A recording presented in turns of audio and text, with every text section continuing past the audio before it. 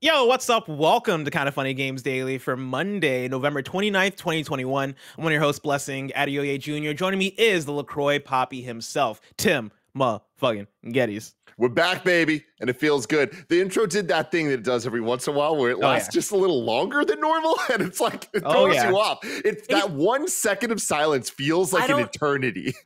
I don't understand how it ever changes. It's the same button. There is no other button. I press the same button every day, and sometimes, for an unknown reason, it just goes a little longer.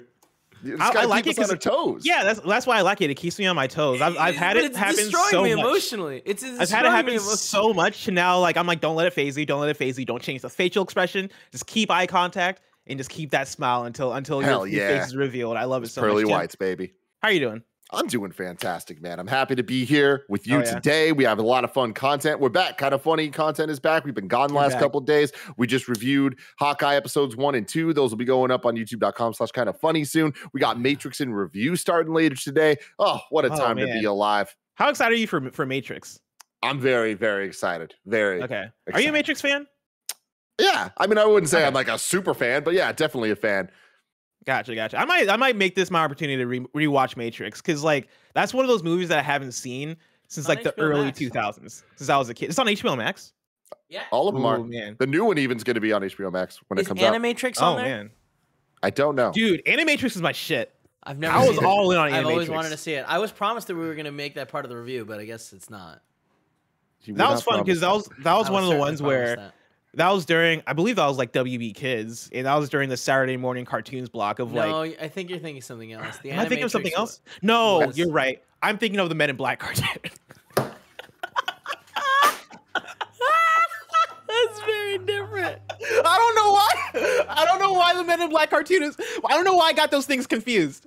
I have no idea why. The Men in Black cartoon was on the WB Kids on Saturday morning, and that was my shit. But you never knew what to expect. Bless. Two things. First off, I just threw my headphones down way too hard. Yeah, Second off,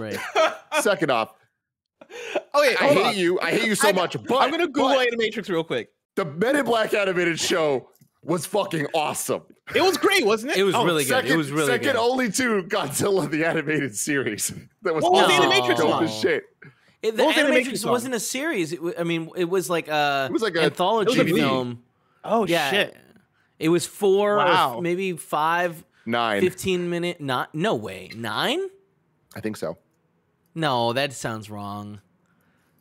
But wild. it was like just anime stories from the Matrix world that fill in things between 1 and 2. That's great.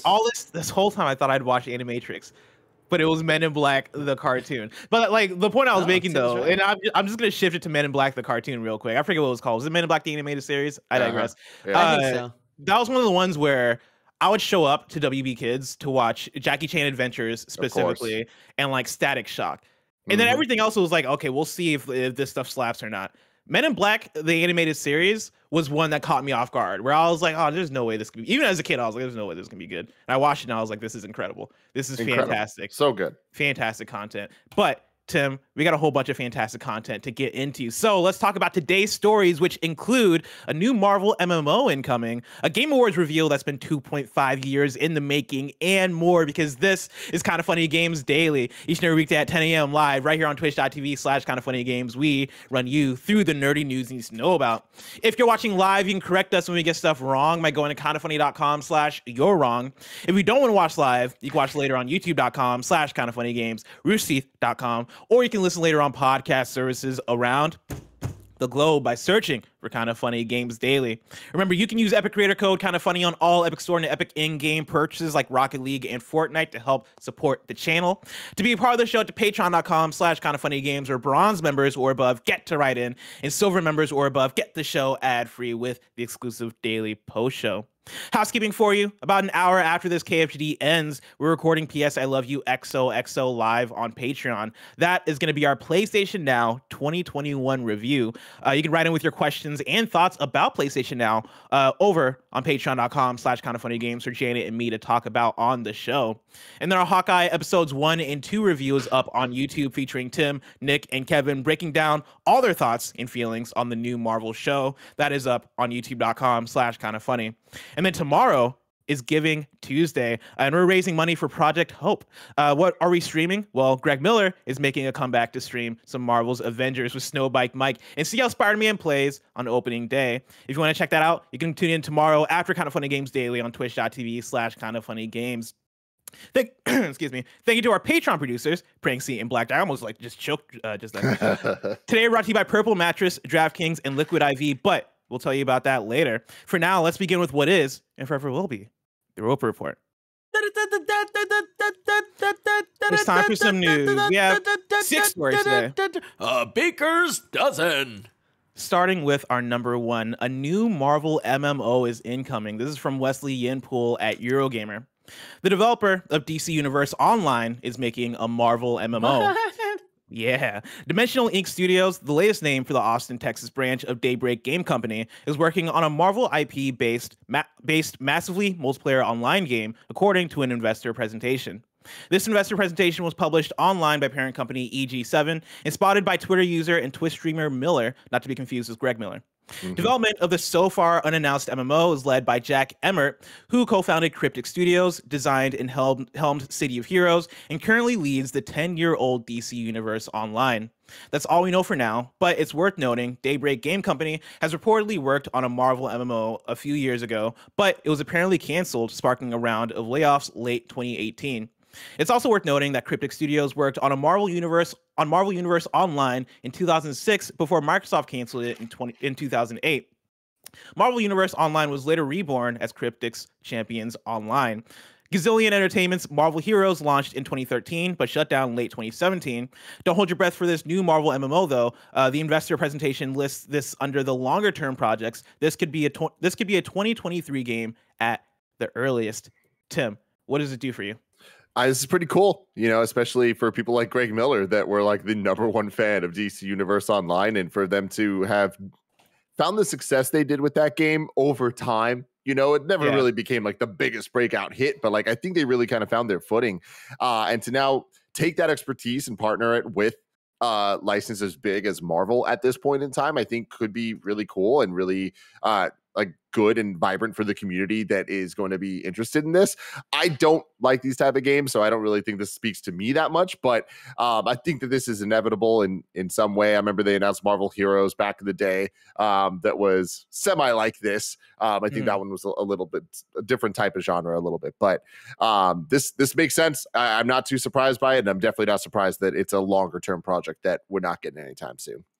Yeah, I like that we're hearing about it this early. Like, it makes me curious on what this is actually going to end up being, and I guess what the reception is going to be of it. Because I think DC Universe Online is one that I've heard a lot about, but that's mainly from Greg Miller, right? Like, I've not heard like the wide gaming universe talk about DC Universe Online in like an ongoing way, right? I think there was that spark toward the launch of it, and like you had a community, it had people that were going crazy for it, but I look at something like a Marvel MMO made by the same folks a decade later, and I go, oh shit, that has a lot of potential to blow up, because now you're taking the learnings of DC Universe Online, you're taking the trust that they've had after working on that for so long, and you're applying it to the power of Marvel games recently, which, has been putting out hit after hit, and like some misses. And Avengers. And Avengers. But like, I think there's enough there in terms of things that they've been getting right, and there's a good enough vision there at Marvel Games in terms of partnering the right IPs with the right studios that this doesn't seem like a thing that happens by accident or by coincidence or by happenstance, right? This seems like a thing that is,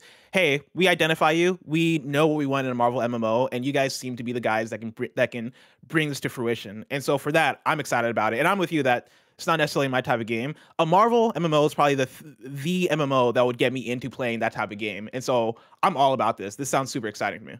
what's really cool about it too is just kind of seeing how the industry has changed since DC Universe Online first came out, where I think a lot of the more recent success, and again, it's all relative, but the recent success of DC Universe Online, a game that is 12 years old at this point, right? Like, it is kind of the fact that it's still around in any extent is very impressive, and I think that it's because we've seen things like it being free on PlayStation Plus, and it kind of like having these like new ways to get into people's hands.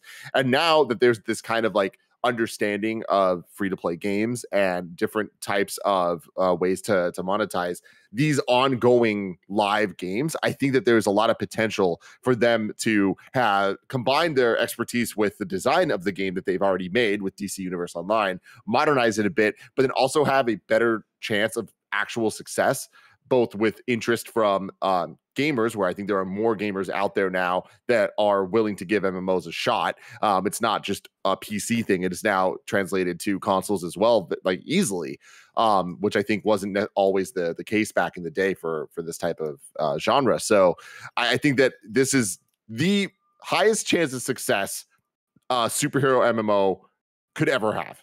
Yeah, and I mean, when you look at the lineage, right? These are the right folks to do it because they're talking about, like, you know, the studio that started off with City of Heroes, which was a huge superhero MMO, right? Went on to do DC Universe Online, and when you're talking about superhero MMOs, that right there is, I think that right there, I think speaks to legacy and speaks to, hey, we are the guys that have been doing this in the biggest way, and we're the guys that you want working on a Marvel MMO. My question for you, Tim, is, do you think we're going to reach a point of oversaturation when it comes to Marvel games? Because when I look at a Marvel MMO, I think the thing that comes to mind immediately are the similar kinds of games that we've gotten in the space. And I know, like, technically these are very different things, but we have gotten things like Marvel's Ultimate Alliance, and we have gotten Marvel's Avengers, and we are getting Midnight Suns. And again, these are specific genres that speak to specific niches.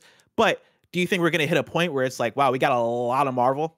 So I think that we've already hit the point that it's like, wow, we have a lot of Marvel, but I think that to the point you just made, I don't think these games are being designed at all to be like, oh, you need to play all of them. You know, like the fact that they don't all connect, there's not like a gaming universe that they're building not the MCU. here. No, it's not the MCU. It is very much kind of like, hey, what genre do you like? Cool, let's get into it. Like, here's a opportunity. I do think that they are aware of it, and that's why I think they're bringing brands like Midnight Suns, right? Like, that is not necessarily the most mainstream of comic properties, but that's just where we're at as a mainstream audience, where there is an understanding of so many levels of Marvel events due to the movies and the not just the Marvel Studios movies, but like at this point 20 years of history of the X-Men movies, the Spider-Man movies, the Daredevil movies, the Fantastic Four movies. Like, we kind of, a lot of people out there get these characters, get these stories. So doing something a little bit different, I think, is an all-time high in terms of understandability for people, and just applying that to different genres and having different talented developers work on stuff like Insomniac working on these third-person action adventures while we have, you know, the RTS being made by the XCOM guys. It's like, that makes so much sense. And I don't think that hits oversaturation, because these are, at the end of the day, these are just characters. And I think that a lot of people can look at it and see the Marvel logo and be like, oh, it's all the same. It's not. Like, an Iron Man game and a Spider-Man game and a Wolverine game, those are all different things, because those are different characters with different motivations, both personally and character-wise, but also from gameplay perspective, right? So I don't think that we're in a worry for that. Look at Star Wars, right? Like, there's been so many bad games, but there's been so many good games. And I don't think that an oversaturation of Star Wars games was the problem back in the PS2 era. That was just a thing that people loved. Yeah, and I mean, through the amount of Star Wars games we got during that era, right? Like, there were the ones that didn't hit as well, but there are ones that really hit, and those ones that really hit are the ones that we remember, we still talk about, right? Like, we still talk about those Battlefront games. We still talk about, like, I talk about Star Wars Racer for the N64, right? And how much I love that game. But then there are plenty of those ones that fell by the wayside, and like games that came out and, you know, there were a moment, I think of things like Star Wars Episode 3 on the PS2 that I played at a friend's house, went, this game's whatever, and then like didn't think about it again. But that didn't take away from me playing things like Star Wars Racer and other Star Wars games that I ended up loving. You know, I think a lot of this is kind of throwing things at a wall and seeing what sticks. And, you know, if something like Marvel's Avengers doesn't stick, that doesn't mean a Marvel MMO isn't going to stick, and that doesn't mean that they also get in the way of each other, because they're very different things. Now, on the same topic, of course, Greg Miller is the biggest fan, I know at least, of DC Universe Online, and also a huge fan of Marvel's Avengers. And when we posted this news in the Slack, he replied saying, I better get a call about this on KFGD. So I'm going to go ahead and ring his phone. Whether or not he answers, we'll see. But just so we can say that we did, I'm going to ring him.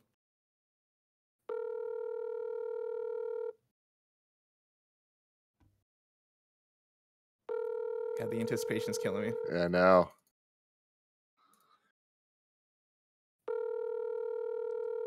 What the hell could he possibly be doing right now? Jesus. Hey, he's busy. He's busy. God, the Who knows? You should respond to that Slack and be like, not like you answer. I'm going to do it. I mean? I'm going to do it. Do it, like, Bless. Dope. Because I was very excited about this call. I really want to know what Greg Miller had to say about Marvel's We'll never know. MMO. We'll never know. I guess you'll have to ask him tomorrow. God, I love Twitch the stream. idea that he's going to come on some random show and be like, this is what I feel about the thing. God. We'll have to wait and see. For now, let's talk about story number 2. One Game Awards reveal has been 2.5 years in the making. I'm pulling from Jordan Middler at Video Games Chronicle. 2.5 years. Host and creator of the Game Awards, Geoff Keighley, has claimed that the December 9th show will feature a world premiere that he's been, quote, working on with the developer for 2.5 years, end quote. In a tweet published on Sunday, Keighley said that he visited the developer in the summer of 2019. Quote, just saw the final cut of a hashtag The Game Awards world premiere we have been working on with the developer for 2.5 years. Truly honored we are entrusted to share this work with the world. 2.5 years sounds like a long time, but summer of 2019 was actually my last global tour to visit developers. I always have so much fun visiting studios and hearing about their projects. Hope to do it again in 2022, Geoff Keighley tweeted. 2020 show saw reveals of a reboot of Perfect Dark and an untitled Mass Effect game from BioWare. Tim, what do you think this 2.5 year reveal could be? I mean, I think this is a perfect example of why I love doing Kind of Funny Games Daily, because we talk about video game news every day and we find these things that turn into headlines and find discussion topics about it. It's hilarious that this is the headline because I feel like that implies something that isn't what Geoff Keighley's saying. Like, it's not like, oh, there's something that's been 2.5 years in the making. It's like, yeah, okay, the last 2.5 years have been a fucking pandemic. So the last time that he went out to see the devs was 2.5 years ago. So I imagine there's been a lot of reveals that are 2.5 years in the making. So I don't think that that alone makes this like some golden goose. I don't think this is Half-Life 3. I don't think that this is like some holy crap remake of, you know, some beloved PlayStation game like a Metal Gear Solid or something like that. I do think this is going to be cool. Like the last couple of years of Game Awards, there's always been at least one holy shit announcement, if not multiple. I mean, remember, this Xbox Series X was revealed at the Game Awards. Like, that is a big deal, you know what I mean? So what they're going to bring this year, I don't know, but I'm excited. I think that Geoff's confident in this show. What this game particularly is, I don't know. I have a couple ideas, but I don't want to put them out into the world. You don't want to put them out there? I was ready for you to put them out there because I have a couple ideas too. Because I look at this and here's my thing. It's Geoff Keighley. Geoff Keighley is he's very online. He reads the replies, and I feel like, not that he's careful with what he tweets, but I think he's thoughtful. I think when he says something like, oh, we have a reveal that's been 2.5 years in the making, I think he says that knowing the level of expectation people are going to attach to that. But he explains it in his tweet that like 2.5 years sounds like a long time, but summer 2019 was actually my last global trip. So like even he makes it make sense, but also like he still said it, which makes me think that like, oh shit, this might be some cool thing. Not necessarily. I don't think it's the things that you also said it's not going to be, right? Yeah. I don't think it's going to be like some unannounced like Half-Life 3 that is here, or like Metal Gear Solid or something crazy like that. What I do think it could be is something that we know exists, right? But we haven't seen much of yet, or still has info to come out. When I think of 2.5 years, Tim, you know what was announced 2.5 years ago? The Legend of Zelda Breath of the Wild untitled sequel. Exactly. Could we get a title and a release date for Breath of the Wild 2? We could. I don't think that that's likely, but we could. The thing is, Nintendo always used to have one big announcement at the Game Awards. That big announcement could have been Funky Kong is coming to Donkey Kong Country Tropical Freeze, or it could be Joker's in Smash Brothers, right? Like there was like a lot of levels to this shit. But they haven't necessarily always done that. I don't think that Nintendo's had a big announcement there at the last 2 years, I want to say. So I wouldn't be surprised either way. Breath of the Wild is that big kind of question mark where we could hear about it and it's coming out in March, or it's not coming out until the end of next year or even the following year. So it's like, until we're a little closer, I don't know, but I don't think he's talking about Zelda with this quote in particular. Now, Tim, you know what else we got? A quote unquote announcement, but not necessarily like a reveal of 2 years ago was BioShock. 2K came out and they were like, we are working on BioShock. Cloud Chamber is developing it, and like we've not seen anything of that game. I feel like that would fit well in a world premiere, and I could see that being at something like the Game Awards. I feel like the Game Awards is like the right venue to show it. Do you think there's anything there? I don't. I agree with you that a BioShock announcement at the Game Awards feels right. Like that does feel like the type of audience that Geoff's trying to go after. Because it is that blend of mainstream and hardcore, right? Yeah. But yeah, it's always interesting because so many of these announcements, like we're gonna get a bunch of world premieres. A lot of them are gonna be marketing things, like just advertisements, and some of them are gonna be games that we know about, and then there's gonna be some banger ass announcements. Like that's just how this shit goes. I kind of expect this to whatever they're teasing here. I think that it might be on that level of a Perfect Dark, right? Like we got the reveal at the Game Awards a couple years ago for that, and I think that I expect that at the Game Awards, whether or not this reveal is it, I do think we're going to get at least a game announcement that we have not heard about. Or that's not we've heard about, but it's not officially announced. I think a new game will be officially announced that's going to make us go like, oh shit. Yeah, and that's why BioShock is kind of the reach for me, and kind of the top that I'll reach for in terms of what this thing could be. It could be anywhere. It could be anywhere in terms of like hype below that, right? It could be the Chrono Cross remake. It could be plenty of things. But when Geoff talks about having visited the studio in 2019, it makes me think that it's something that either is publicly known or just known to be in development. Like, what studio would Geoff visit and be at? I find that hard to think that that would be Nintendo with Breath of the Wild 2. Maybe it is because Geoff has clout like that, but something like Cloud Chamber with BioShock, I think makes sense because that is a thing that we know exists, right? Like, what is something that we know exists and has existed for the last couple of years that is in development that would make sense that Geoff would go check out? It might be in talks with, and so we'll see about that one. I'm very hyped. I hope it's BioShock or the Breath of the Wild 2 sequel. I mean, regardless, dude, we're a week away from the Game Awards, man. Like that's nuts. Like we're about to get some announcements, some like big heavy hitting stuff. Like this is the like first Game Awards that's not like in the thick of it with the pandemic stuff. Like here, it's like, okay, things are a little bit more under control. We've had a year of devs and publishers kind of being able to wrap their head around what working from home looks like to some hybrid extent. And I think that with that, we're going to get some announcements, maybe not things that are imminent, but I do think that we're about to get a wave of next gen, which is current gen now, PS5, Xbox Series X announcements of new gen of games that we're going to be playing in a couple years. But I think we're going to get a wave of things to start getting excited for the future for. What are your hype levels at? Do you think this is going to be a banger ass Game Awards? I think that it's going to be a banger Game Awards. I don't think it's going to be the Game Awards of all time. I think that it could have been. I think this year really could have been it had the pandemic stuff not happened, because the momentum that he's had the last couple of years with these shows was like so fantastic. And then obviously having to do a digital show and all that stuff was not as hype. I think this year it's the first show back. I'm not necessarily expecting it to be like a perfect 10 out of 10. But I do think we're going to get some really, really cool announcements, some really cool updates. And I have high expectations, but that's because Geoff and the team have proven that we should expect a lot from these shows.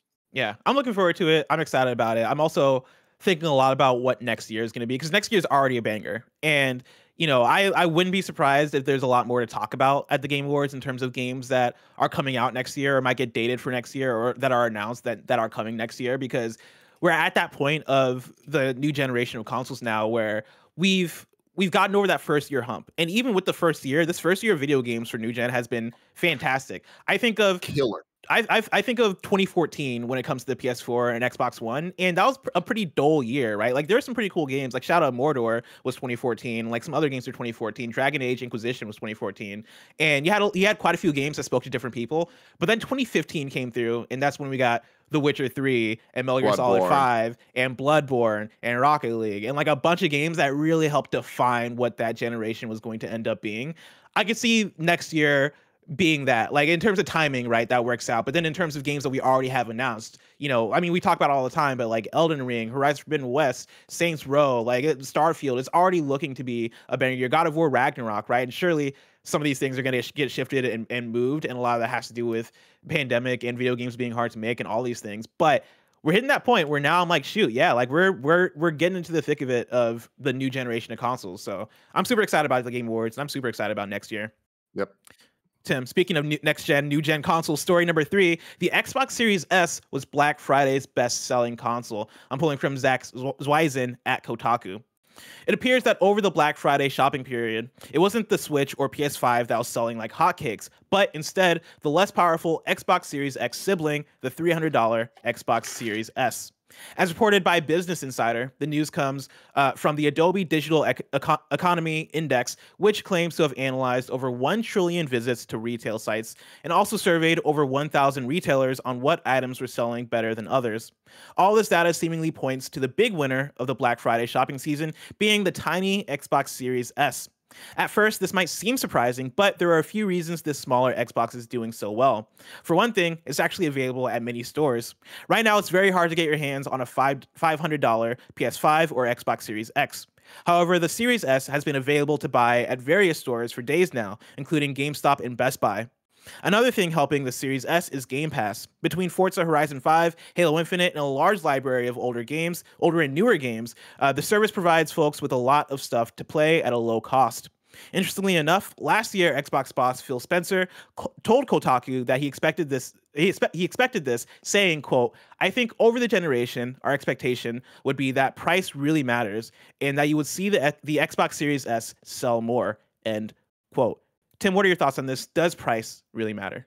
I mean, I think this is great, right? Especially this weekend with Halo multiplayer already out, with Halo campaign coming in just a couple weeks. Next week, holy crap, the video games have been so impressive the last couple of years. The numbers they're putting up are just out of this world, setting records every single time. I don't think it's a surprise the Series S is the highest selling this weekend, for every reason they just explained there.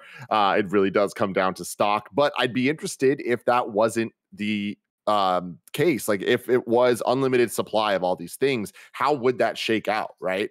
I do think that Xbox having that option and having the Series S and X both be more than good enough to be able to play all the games, I think is really setting Xbox up for a lot of success, especially when you pair it with Game Pass. I think that we're still at that point that the general public doesn't know the value of Xbox right now and is still a little confused with the amount of SKUs out there and just with what the Xbox offering is.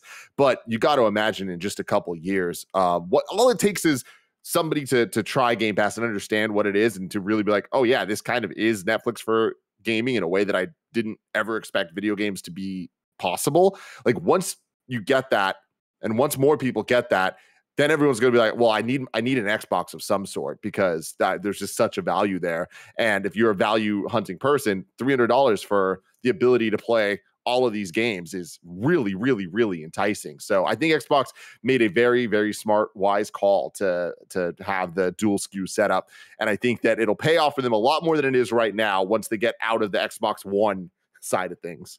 Yeah, like I think you make the good point in terms of what is the wider mainstream perception of the Xbox Series S? Do people know that, you know, this thing exists as a legitimate entry to next gen? And I think for that, it probably only takes a little bit of research, right? And especially on a Black Friday where people are like, cool, I want to get into next gen gaming, or I just want a new gaming console. I want the new freshness. How many clicks, how much research does it take to like look into, oh shit, this is $300 and it's available. I can get it right now. Damn, that's a deal. And I can play whatever next gen game I want. I can play the new Halo, even though you can play the new Halo on Xbox One. I can play the new Halo in a next gen way on my Xbox Series S, right? I think there's big value there, and combining the Xbox Series S with Game Pass and Xbox's whole platform right now of value and giving people an easier way to jump in, I think it makes sense that the Xbox Series S is thriving, of course, with stock and all that stuff. But removed from that, I wouldn't be surprised if it was thriving anyway, if the numbers were rivaling an Xbox Series X. Well, so that's the thing that I'm interested in is I'm willing to bet that it wouldn't rival it, but I do think it would be very high. And I think that it would go PS5 for sure at the number one, and then probably Xbox Series X, maybe the Switch OLED. But Switch is always that weird thing where there's just an inherent value to the Nintendo, to the Switch at least line of things, because there's so many people buying a second or a third or a family one or whatever, in a way that they don't do with other consoles. But having said that, I think that Xbox is kind of setting itself up where more so than ever, they're kind of giving gamers the option to have multiple Xboxes in their house, where they're like, cool, your big man cave setup is going to have the Series X, but if you want another one for the bedroom when you just want to play a couple games, the Series S isn't that much money if you have the means to do that. And I think that puts them in a unique spot that PlayStation right now is just the premium, right? It's just the most expensive. It's like the disc or the discless. And like both of those are still the premium option, right? Yeah. But I'd be really interested to see the numbers if there weren't any of these limitations, because I imagine that it'd go PS5, then Xbox Series X, somewhere the Switch in there, going down to the S, but combining the S and the X, would that outpace the PS5? That's the thing I'm most interested in. And I think that there is a conversation there. And I think that that's a conversation that Xbox is probably thrilled to be in. Yeah, I'd be shocked if both of them together were outpacing the PS5. But on the opposite hand, I think that combined with people playing Xbox games on PC and people that just have Game Pass, the user base there, I wouldn't be surprised if those numbers were high enough where Xbox is like, dude, we're thriving. Like, this is what we want. Like, when you take all of that into consideration with each other, the people that are playing Halo and Forza right now on Series X, Series S, and PC, those numbers are probably astronomical given those games being included on Game Pass, but then just those games being available on those different platforms. I'm sure that's huge. I would really I would love a conversation about like how those numbers compare to like the PS5 console sales numbers and how each company views that, because I think there's a lot there to dig into, and I wouldn't be surprised if Xbox are looking at their numbers right now and going, fuck, we are exceeding all of what we predicted to be at right now. And so, Tim, speaking of value, let me tell you guys about patreon.com/kindoffunnygames, where you can go to get the show ad free. And speaking of ads, let us tell you about our sponsors. This episode is brought to you by Liquid IV. Did you know that colder weather makes it easier to miss the classic signs of dehydration like overheating and perspiration? That's why, even though it's colder out, it's more important than ever to keep your body properly hydrated. Luckily, Liquid IV makes hydration easier than ever. I love Liquid IV. There's been a ton of mornings where I'm waking up not feeling that great. Then, boom, you pour some of this in the water. Next thing you know, you're hydrated. Liquid IV is not an actual IV drip, but it does hydrate you faster and more efficiently than plain old water. But that's because Liquid IV uses cellular transport technology, which is a very fancy way of saying it contains the perfect balance of vitamins to help you hydrate quicker. Grab your favorite Liquid IV flavors nationwide at Walmart, or you can get 25% off when you go to liquidiv.com and use code KFGD at checkout. That's 25% off anything you order when you get better hydration today using promo code KFGD at liquidiv.com. Next up, shout out to Purple. There's no gift better than the gift of a great night's sleep. Give yourself the gift of the best, a Purple mattress. I have so many glowing things to say about Purple. You guys have heard it for years. The pillow changed my life because guess what? There is no hot side. You never need to flip it to the cold side because they're both cold sides. It's fantastic. Purple mattresses are the best because they're the only ones around with the gel flex grid. That's what makes all that flipping possible. It's a super stretchy, ultra squishy material that adapts and flexes around pressure points, supports and cushions you in all the right places, and doesn't retain heat. Oh, and I love that. Getting a great night's sleep starts with having a great mattress. Get a Purple mattress. Go to purple.com/games10 and use code games10. For a limited time, you can get 10% off any order of $200 or more. That's purple.com/games10, code games10 for 10% off any order of $200 or more. Purple.com/games10, promo code games10. Terms apply. And finally, shout out to DraftKings. NFL fans, the fantasy football season doesn't just start in September. Every week is a new shot to win big cash prizes at DraftKings, the official daily fantasy partner of the NFL. And this week, new customers can play free for millions with their first deposit. Don't sit on the sidelines. Get in the game. Playing daily fantasy football is simple. Just pick your lineup of NFL stars while staying under the salary cap and score enough points to bring home cash. And and with a free shot at millions of dollars in total prizes, you'll feel the NFL action like never before. DraftKings is safe, secure, and reliable. Best of all, you can deposit and withdraw your cash whenever you want. Download the DraftKings app now and use promo code KINDAFUNNY to play free for millions. That's right. Enter promo code KINDAFUNNY to get a free shot at millions in total prizes with your first deposit. Do not miss out. Download DraftKings and play with the official daily fantasy partner of the NFL. There's a minimum $5 deposit required. Eligibility restrictions apply. See DraftKings.com for details. Tim, you know what it is? I think where my mind got things crossed with the Animatrix and the Men in Black animated series was that Will Smith was picked to be Neo originally, right? In the Matrix, he was supposed to be casted as Neo before he was like, no, I'm going to do Wild Wild West instead. And then, you know, Keanu Reeves, the homeboy, ended up getting it. I think that's where I got the line crossed. What an interesting decision that was. You know what I mean? Or he was like, I just believe in Wild Wild West more. You know. You know what they did? They probably showed him that tarantula at the end. He was like, holy shit, this is next level. I bet you Cisco was like, yo, man, this like I'm involved in the music. This shit's gonna be a banger. Well, that's the problem. The Wachowskis, you know what I mean? The Wachowskis were like, you're not gonna get a song at the end. And he was like, I'm out. Can't do it. Yeah. I need to rap. Yeah. He's like, I can't be contained. I gotta get these bars off.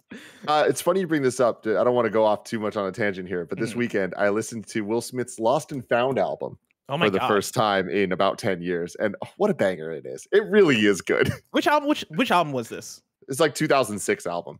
Was this the one with Switch on it?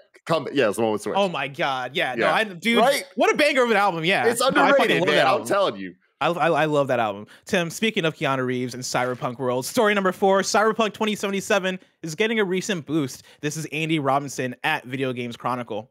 A Cyberpunk 2077 designer has thanked fans following a flood of very positive user reviews on Steam this week. Cyberpunk is currently Steam's global top seller, following a 50% price discount as part of Steam's autumn sale, which saw it reduced from $60 to $30. The influx of new players appear to have had a much better experience with the RPG than those who picked it up at launch, since the game's user rating has been upgraded to very positive thanks to more than 18,000 recent reviews. Previously, 2077 had a mostly positive user rating based on some 404,000 combined user reviews submitted to date. Responding to the news, CD Projekt's quest director for Cyberpunk, Powell Sasko, thanked fans on Twitter. Quote, "You can't imagine what it means to me," he wrote. "Thank you so much," end quote. In June, CD Projekt said it believed Cyberpunk 2077's performance had reached a, quote, "satisfying level" following 6 months of patches designed to improve the game from its much criticized launch state. Speaking in a new interview with a Polish economic newspaper, Adam Kaczynski argued that the brand awareness generated by the game means it'll eventually be seen as a success, despite its rocky launch last December. Quote, "We believe that in the long run, Cyberpunk 2077 will be perceived as a very good game, and like our other titles, it'll sell for years, especially as the hardware gets more powerful over time and we improve the game," he said. Quote, "We're working on updates all the time, and we're also working on a version for the latest generation of consoles. Of course, the original release taught us a lot. It gave us a kick and motivated us to make changes that'll make us better in the future," end quote. Tim, does this one surprise you at all? I mean, no, not really. Like, I feel like this is an inevitability with this game where it's just like it's going to last long enough to kind of fix itself enough that people are like, hey, it's cheap enough. I want to give this thing a shot. I like RPGs and it works, you know? And if what people need to remember is the majority of people out there aren't reading these headlines. They don't know this whole story, and they're just like, oh, there's this game, and if it has good reviews and they're playing, like, hey, this is great. If it is great, then that's all they need to know. They don't care about the launch. They don't care about the tumultuous year and a half or whatever it's been. I do think that this again is talking about the Steam version, so it is the PC version, which was already better than the console versions of the game, and this game's just going to keep getting better. It's never going to reach the heights that it was expected to or could have, and I think that that's just the reality of it. But yeah, these numbers don't surprise me. PC players love RPGs and Steam players love sales. So you combine those things and guess what? It's going to be a good time. Yeah, I think you make the good point in terms of, like, not everybody pays attention to all the headlines, right? Like, not everybody was super in tune to the Cyberpunk fiasco this time last year in the way that all of us here and all of us probably listening to this podcast and other video game podcasts and content out there probably were. If I was just a random person that went on Steam, saw a Cyberpunk game on sale for $30 and went, oh shit, like this looks cool. I like RPGs. I like first person shooters. This looks cool. I play it, and that game, after all of its updates, actually like works without all the bugs. I could come out of that being like, oh, that was a fantastic time. I came out of that game being like, yeah, that was a really good time, despite all the bugs that were present at the time I was playing. And so I don't think it's that surprising that more people are coming away from the game nowadays, being like, oh no, like this is dope as fuck. I think the thing that the thing that I question in the article is the quote from Adam Kaczynski talking about how, yeah, after a while, we think that this game will be seen as a success. I don't necessarily challenge that in terms of, oh, that's impossible, but I do think that is a big uphill climb. I think the perception of the game within the last year, and just like the overall fiasco launch of that game coming out, it getting pulled from the PlayStation Store, it being filled with bugs, it running so badly on, at the time, the current gen consoles. I think that goes a long way into, I think, cementing some permanent damage to that IP specifically, that I don't know if people are going to come out ever being like, oh yeah, Cyberpunk is great now. Like we all love it at this point. I wonder if that can happen. At right now, I don't necessarily think it could. Yeah, I mean, it's tough because I feel like there's a lot of people that have already made their decision on this game. Yeah. And like there's a fairly sizable group of people that are like, oh, the problem with the game isn't the bugs and isn't this, it's that the game itself isn't good. And I don't think that stuff is ever going to get fixed. And those people, their minds are not going to get changed. But I think that there are millions of other people out there that don't have the knowledge of all this stuff, I do think at the end of the day, Cyberpunk 2077 is going to have sold millions and millions of copies. And I think that the majority of people are going to have a positive experience with the game. That doesn't mean the most vocal, and that doesn't mean that it is as positive as expected from the makers of Witcher 3. But I do think that they're going to just keep at it until it becomes something that is good enough. And it just sucks that Cyberpunk has to be good enough when it should be the best around. I will say that recently I was wearing my Cyberpunk bomber jacket, which I love very dearly. It's one of my favorite jackets. And some random person on the street looked at me and was like, that is the coolest jacket for the worst game. And I was just like, awesome. Someone on the street knows. So yeah, that's really funny. But yeah, like I wonder if them releasing on next gen, quote unquote, new gen consoles is going to be a turning point at all. Like, I wonder if them getting the game finally out on PS5 and Xbox Series X invites a new audience of people. And if that game runs the way it should run, I wonder if that is like the first step toward, okay, we can get this momentum going. And I wonder if they're able to make that happen and then follow that up with DLC, whether it is like a big story expansion or just big expansions in general to that game, or even the multiplayer stuff that they had announced, which seems to be shelved for now. I wonder if they're able to come back around with that stuff, or some kind of expansion or some kind of content to drop and actually get people interested in a way that, I know we talk about No Man's Sky all the time, and No Man's Sky to some extent I think is a unicorn, but I wonder if they're able to pull something similar off where, after supporting that game like crazy over the years, if we look back and go, oh shit, like people love Cyberpunk now. I think it's possible, but it'll take a lot of work. It'll take a lot of work. It's never going to be The Witcher 3.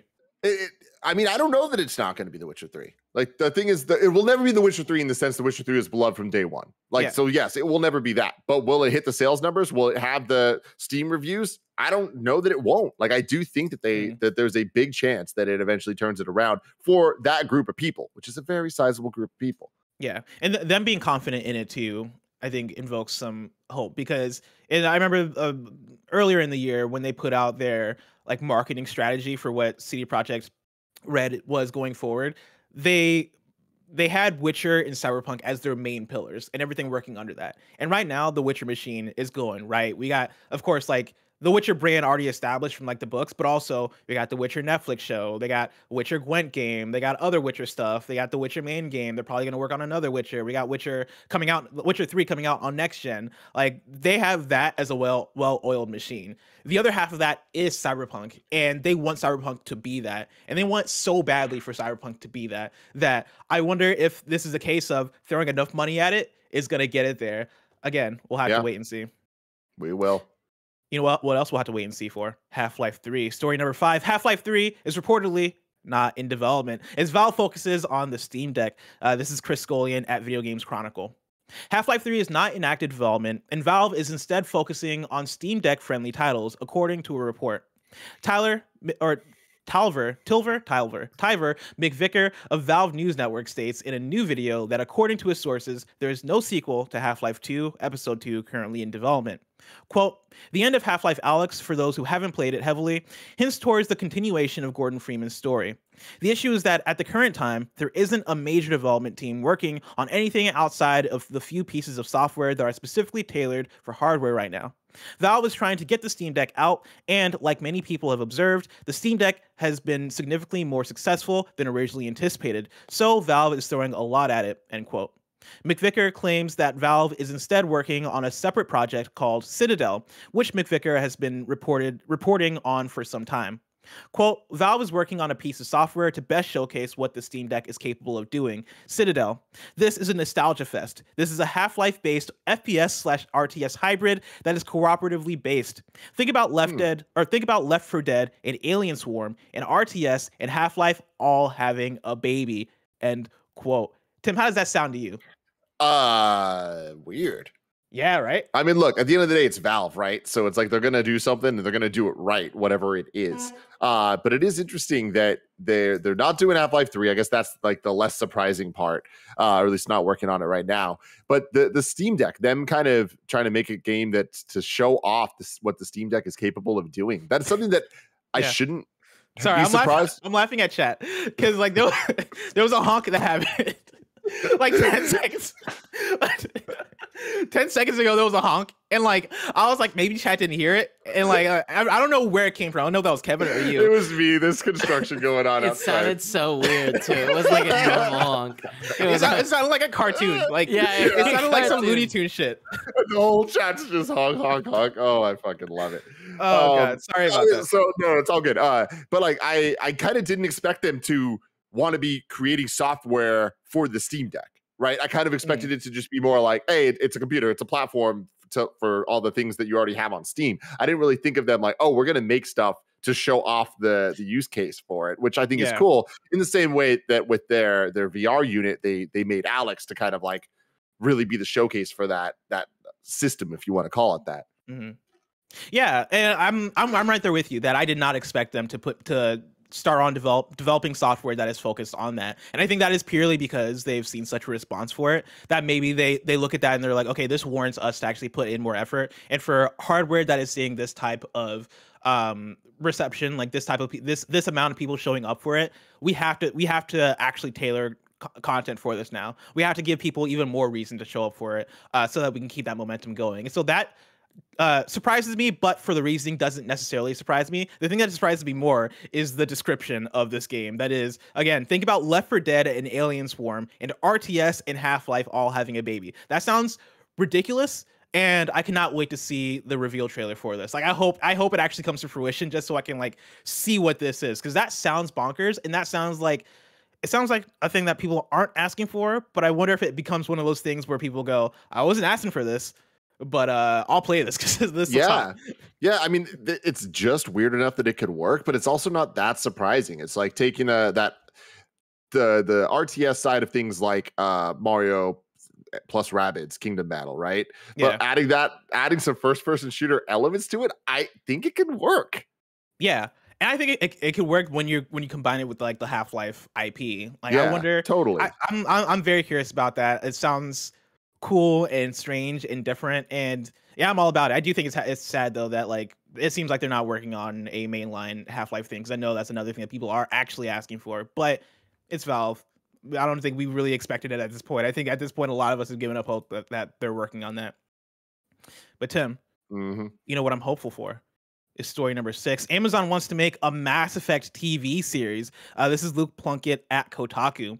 It was first announced all the way back in 2010 that beloved sci-fi series Mass Effect was being turned into a movie.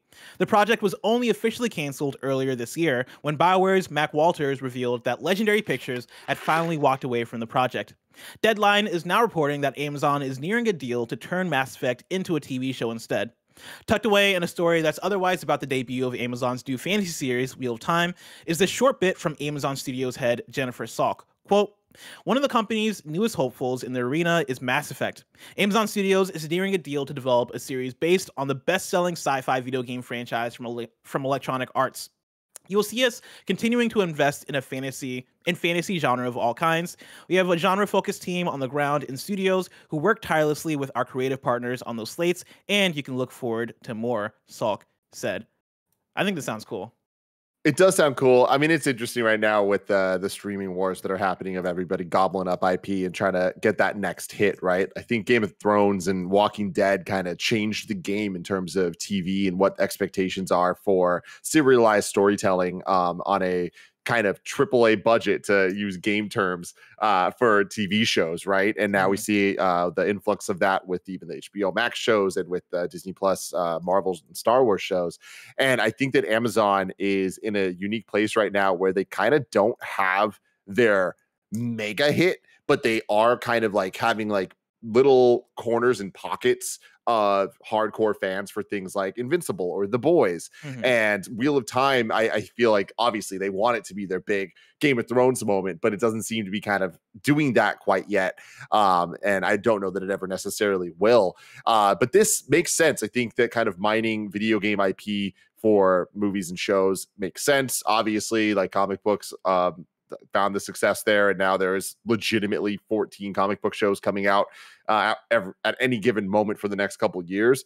And I think that we're going to start seeing a lot more video game things as well. And I don't think that there's necessarily that same worry that we've had before of like, oh, it's just going to be a video game movie. Those fucking suck. Like, I think that now there's an equal chance of them sucking or being cool, depending on what they are. And they might not be what you expect, but things like Sonic the Hedgehog, Detective Pikachu, right? Like, they're fun. It's not necessarily Pokemon in real life, the one-for-one adaptation, but sometimes that's fine, because I just watched Resident Evil Welcome to Raccoon City this week, and that was as close to a straight adaptation as we're ever going to get. And let me tell y'all, go watch that fucking movie. It is trash, and it is going to make you laugh so fucking hard. Oh my God. There's music choices in it that are baffling, Blessing, baffling. The amount of times they reference the game, on the nose way, it's like, whoa, they just did that.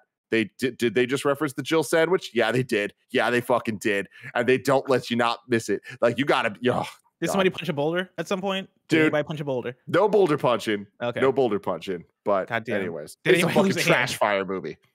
Yeah, I'm usually trepidatious when it comes to video game adaptations into TV and movies, just because like I think it's a way more difficult thing to pull off than a novel adaptation or like a comic book adaptations. Like, I think the source material for video games often does already include cutscenes and voice acting and performances that you associate with a lot of characters. But I think in some instances there is more promise than others. Like, I look at something. I mean, you just mentioned the Resident Evil movie, right? And how much they botched it and how trash it is. But like, I mean, I want to be clear. I don't think they botched it. I think that they took a B- tier storyline and turned it into a movie. Like, it is what it is. Fair. But also, I think that is a struggle that happens a lot when it comes to video game adaptations. And like, I think something like Sonic the Hedgehog or Detective Pikachu works because the source material there is not really that it's not really that serious or intense or filled with like a lot to pull from. Of course, like there's Sonic the Hedgehog cutscenes and like, voices that you associate with there, but it's so non-serious and it's so kiddie that I'm not going to get mad at a Sonic movie that like is fine, right? I'm not going to get mad if Detective Pikachu isn't the greatest thing of all time. Mass Effect is one that I think a lot of people have a lot of people have a lot of expectation for, right? Mass Effect has fans and fans that are fans of it because of the world and the narrative. I think the thing that gives me hope with Mass Effect is that for that, it is a world that you can adapt, as opposed to like the specific one-for-one stories of Mass Effect 1 through 3. You don't have to do that, right? And that's one of the things I liked while playing Mass Effect for the first time earlier in the year through the Legendary Edition. From Mass Effect 1, they establish a universe. Like, you go into the glossary, you go into the I forget the exact word for it, like the compendium thing that tells you what all the different races are and who the different characters are. And it's like, dude, they are establishing a universe here. And I think with that, if you're going to adapt something like that, you have a lot to play around with that isn't just the main characters, right? You don't have to make a story around Commander Shepard if you don't want to. You can just make a story that takes place in the Mass Effect universe that uses a lot of the same things established in the game, but takes your own approach and doesn't feel pigeonholed by that. And so like I think there's a lot of potential there. I'm excited for this. I hope this comes to fruition and I hope it hits, because I think there's something that you can do. Yeah, you can do something really cool with this. Yeah, I mean, sci-fi needs budget. That's the one thing, and it needs budget, but for a story like Mass Effect, it also needs time. So I think making it a series is the right call. But is Amazon going to invest enough to make it work? We'll have to see. They've proven, production studios have proven that they can make streaming sci-fi content work with things like Star Trek Discovery, where like you look at that, you're like, how the fuck is this a TV show? Like they really did the damn thing. And Mass Effect needs to hit that level, and I don't know that it will. With Amazon, like that is Amazon Studios is probably one of the least exciting of the groups for me to have this happen. But at the same time, they once in a while have things like The Boys, which granted much smaller scale than something you'd expect for a Mass Effect for that. But even that is pretty CG heavy, and it's not distracting. Yeah.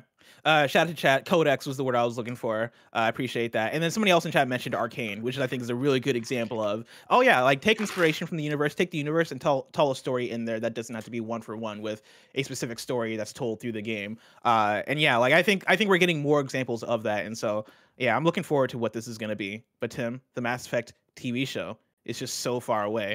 If I want to know what's coming out to mom grab shops today, where did I look? The official list of upcoming software across each and every platform as listed by the Kind of Funny Games Daily Show host each and every weekday. Out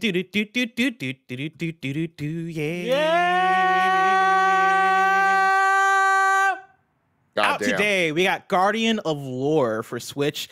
New days for you. Atlas has announced that 13 Sentinels Aegis Rim is headed to Nintendo Switch, launching April 12th, 2022. And then Crown Tricks Collector's Edition is launching December 10th. Remember, you can go to patreon.com/kindoffunnygames. You can skip the ads. You can write in with your questions, but you can also write in with your squad ups, just like Zombie High X23 did. They wrote in and said, a little different for a squad up, but tonight is the second night of Hanukkah. Can the Jewish best friends get a happy Hanukkah from the Kind of Funny Games Daily Squad? We would appreciate it. Thanks. And of course, Zombie High, have a very happy Hanukkah. Hell yeah. That's awesome. Remember, you can go to kindoffunny.com/you're wrong. You write in and let us know what we got wrong, as we got it wrong, so we can correct it for those watching later on youtube.com/kindoffunnygames and on podcast services around the globe. Nano writes in and says Animatrix is on HBO Max, which I think we mentioned, but yeah, we said that. There you go. There you go. Animatrix is 9 shorts. Thanks for nothing, Nano. Nano says The Wolf Among Us 2. This isn't You're Wrong, but I guess it's a good one to point out. The Wolf Among Us 2 was also revealed 2.5 years ago, and we've seen nothing since. So there you go.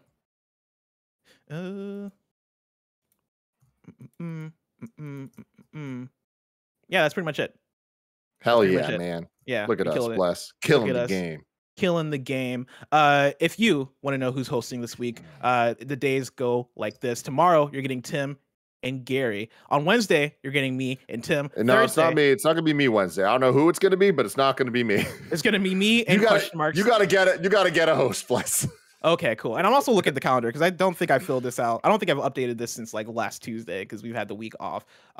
Okay, here we go. So Tuesday, Tim and Gary. Wednesday, me and question marks. Thursday, it's Tim and Tam. Then on Friday, you're getting a special episode with Janet and Rebecca Valentine. So look forward to that. If you're watching this live on Twitch, after this is Mike and Nick with a Kind of Funny morning show. So get hyped for that. If you want to catch that stream later, you can subscribe to youtube.com/kindoffunnyplays. Remember, this has been Kind of Funny Games Daily, each and every weekday live right here on twitch.tv/kindoffunnygames. We run you through the nerdy news you need to know about. We have a Patreon post show for those that are subbed at the silver level of patreon.com/kindoffunnygames. So stick around for that. Otherwise, until next time, game daily.